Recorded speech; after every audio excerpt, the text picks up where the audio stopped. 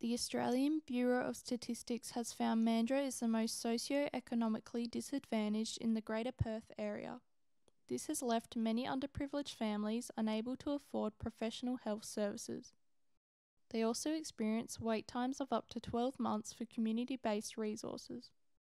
Nurse practitioner Stephanie Dowden says this early intervention program aims to provide aid to families whilst they are waiting for professional services. The scheme hopes to end health and social disadvantage in Mandurah.